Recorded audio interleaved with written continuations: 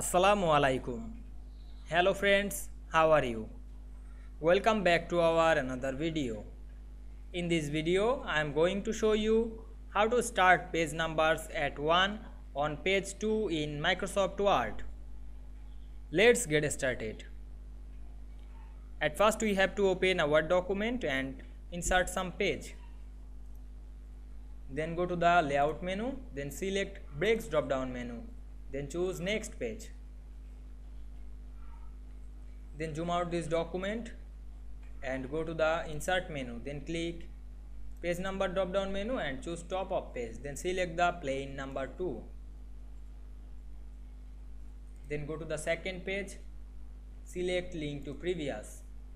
Then go to the design menu and click page number, select format page, then click start to.